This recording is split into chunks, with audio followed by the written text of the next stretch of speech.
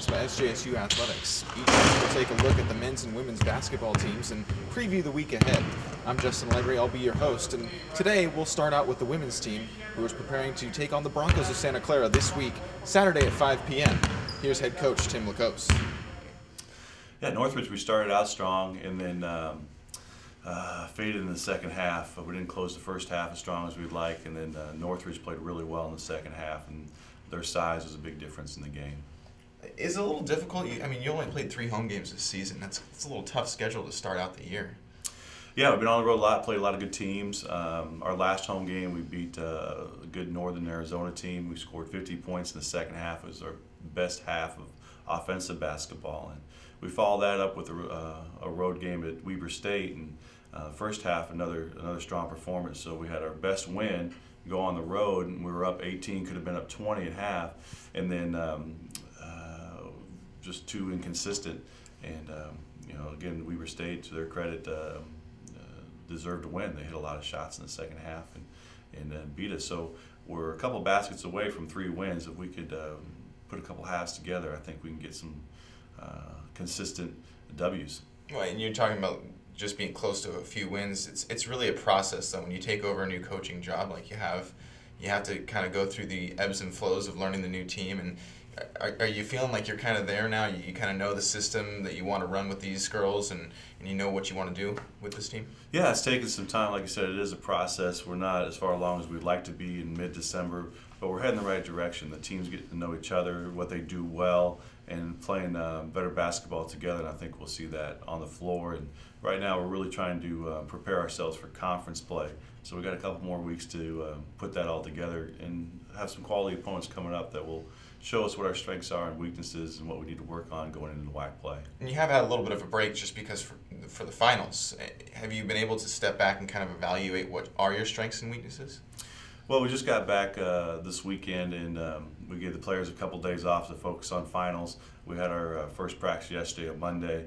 Finals week of practice, we try to keep really short and sweet, and it was a good practice. The energy was good, the focus was good, and I think the team's feeling good about themselves, both in what they're doing academically, their improvement on the court, and then we'll play next door Santa Clara, and that'll be a good test for us. We're kind of treating that as final exam for us to see where we're at. So a lot of study sessions on the court this week, acing some finals, and hopefully we'll do the same thing on the court at Santa Clara. So everything's good academically? That's the most important thing. Yeah, we got a bright group. I mean, they are highly intelligent. They're very coachable. They're responding well, and so I'm pleased with what they're doing in the classroom and on the court. One thing that kind of stands out to me, I don't know if you would agree, is a little bit of the bench and the depth of this team. It has been an issue early on in the season. Would you agree? Yeah, the bench has been short for a number of reasons. We've had some injuries, some illnesses, concussions. So hopefully we get everybody healthy here, going into this stretch before conference play. And again, with that break off, you could go one of 2 ways. You obviously want to take a step forward, but there is also that other option where you could take a step back. But you feel like you're taking a step forward here?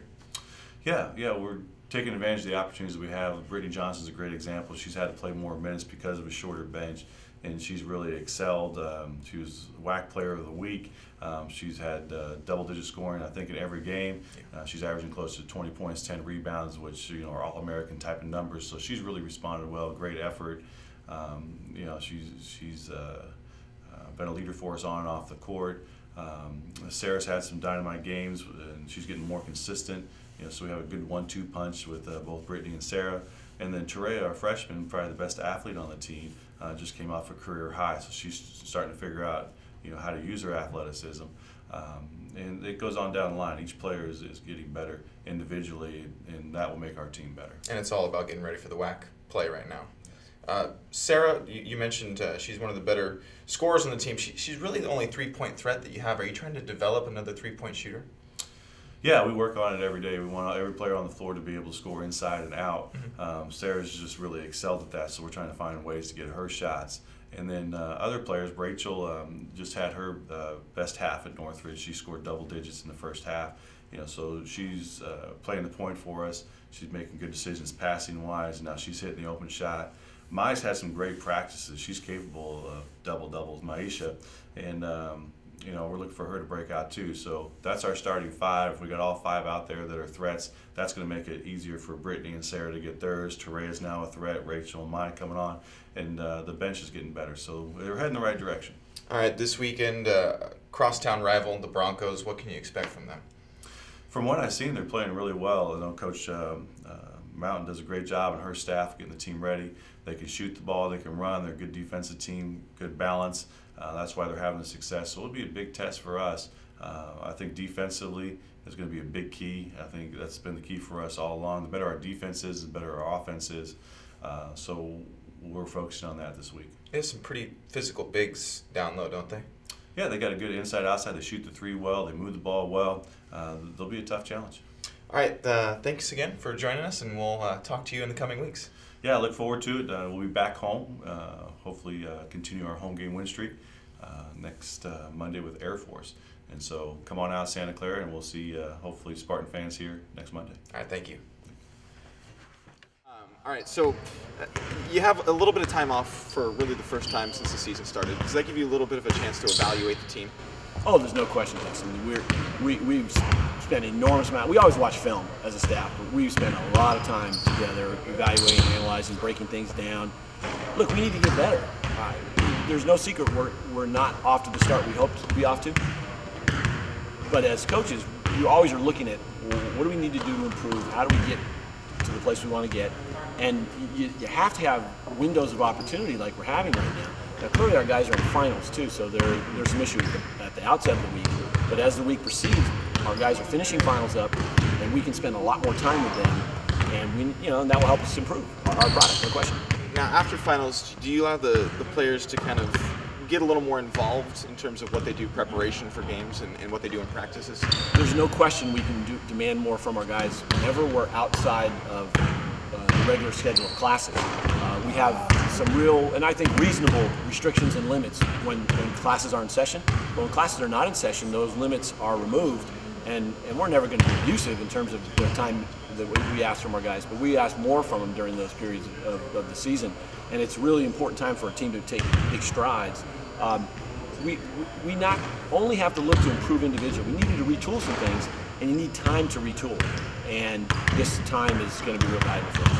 So 9 days off, and you have UC Davis coming up.